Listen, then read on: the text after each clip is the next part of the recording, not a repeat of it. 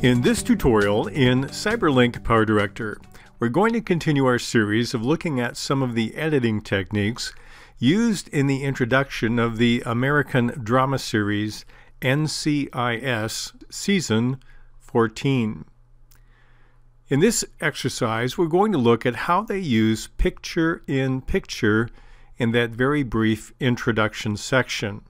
They actually take 5 videos and move them around the screen in the first few seconds of the introduction of that clip. We'd like to show you a 10-second example of that technique, and then we'll get into how to do this for your own editing purposes.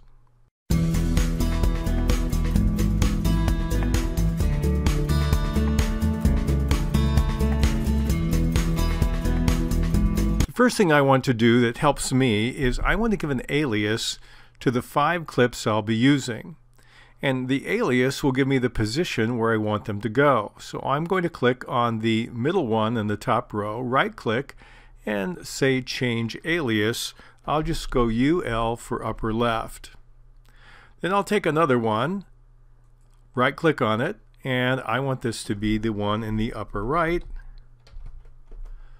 The third video is going to come up from the bottom in the center. I'll right click and I'll simply say CB for center bottom, and then we'll do 2 more. We're going to go lower left, and you can use entire words if that makes more sense to you. Another one will be lower right. I just find this a helpful technique so I can understand where I want to position these items. Now the next thing I want to do is put 3 of them on the screen, because if I mimic what I see in the intro, 3 of them come on at the same time. So I'll take the ones that do. It is, first of all, the upper left, put on track 3 at the very beginning, and then the upper right on track 4, and then the center bottom on track number 5. Now they're all full screen, so the only thing I see is the one in the 5th track. We'll deal with the other 2 later because they come in a much different way.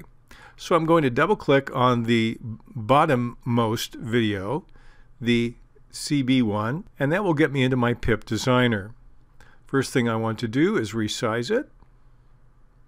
It's one of the larger ones, and we'll position it here. And then I want to do some keyframing on this. If I follow the pattern I see, it ends up here. Now it doesn't start there in frame number 1. It's on the screen at 2 minutes and 1 frame. It's easy to use the comma key or period key to position precisely, and that's exactly when I want it to be at this location. So I will click on the diamond by the position value, and that will set a keyframe. Then all I have to do is go back to the first frame, and it comes in from the bottom. So what I'm going to do is I'm going to zoom out by clicking the minus magnifying glass, and we'll go straight down off the screen. And so when we play this, we'll see it will come up from the bottom and stop at that location and freeze there. So I have one of the 3. I like it, so I'll click on OK. The next thing I want to do is take the other 2. We'll just show you one, and then we'll do one and not record it. I'll take the second one, which is upper right. Double click on it again, and I'm going to resize it. I can use the scale option if I'd rather do it that way or start out that way. And then I'll reposition it. Let's assume I want it to wind up here, and then I need to use my keyframe values. Again, I'm going to move in my timeline below to the same place, 2 seconds and 1 frame. That will be my ending keyframe. I'll set a diamond. I'll back up. We'll zoom back out again.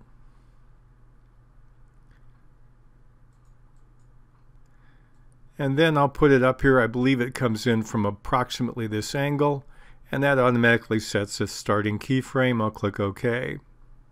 And I'll do that with a third one, and then we'll get back to our video tutorial. Now I've placed all three of the picture-in-pictures on the screen. We'll go back to the beginning of the clip, click on movie mode, and we'll play this. And here we have all three coming in, slightly different sizes, coming to different locations. The next thing I want to do for each of them, and we'll show you how to do it for one of them, is put a border around them, because that's what we saw in the example. I'm going to take the big one at the bottom, and we'll move down to track number 5. And we're going to adjust the characteristics of this. I double-click to get into my pip designer. And then on the left side, I have a feature called border.